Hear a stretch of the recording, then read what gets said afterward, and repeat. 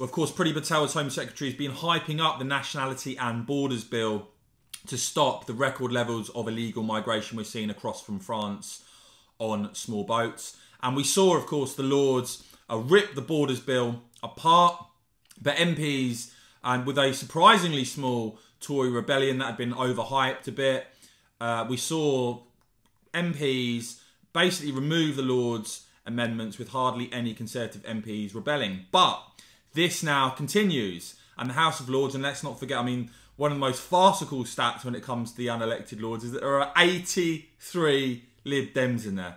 I mean, get your head around that, it really does say it all. But of course, we recently saw reports, I talked about this yesterday, of potentially offshore processing in Rwanda for those coming across on small boats.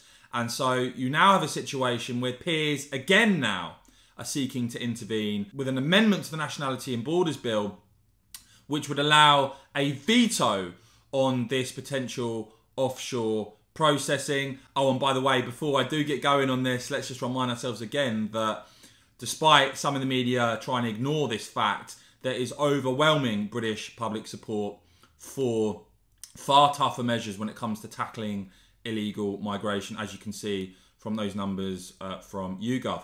And yeah, so yet again, we've got Lords with amendments being passed.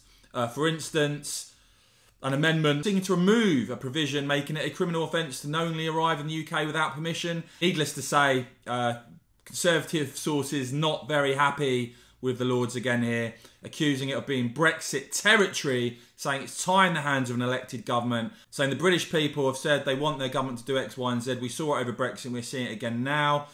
Another Tory source saying these unelected peers trying to tie an elected government's hands in negotiation. We saw it with Brexit and we saw it again now.